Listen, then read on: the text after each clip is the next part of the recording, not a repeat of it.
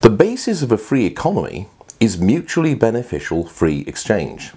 That is to say, trade and exchange relations between people that make both parties better off.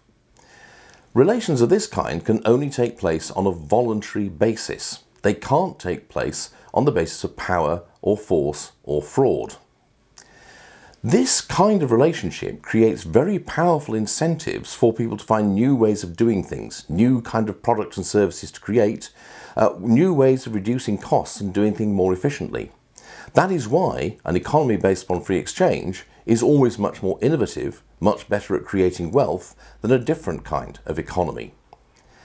Moreover, for an economy of this kind to work, it's not necessary for the people who are engaging in these exchange relationships to share all kinds of beliefs or even to like each other very much. All that is necessary is that certain institutional frameworks are in place. The two most important of these are, first of all, a system of property rights which guarantees to people rights to rightfully acquired property and goods of one kind or another.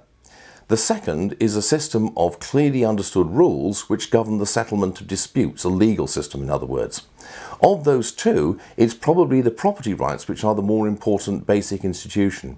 If you do not have property rights, then free exchange and all of the benefits that it brings becomes almost impossible, which is why there is no more certain way of destroying a free society than to undermine the institution of private property. To download a free copy of Foundations of a Free Society written by the Adam Smith Institute's Dr. Eamon Butler, visit our website at iea.org.uk.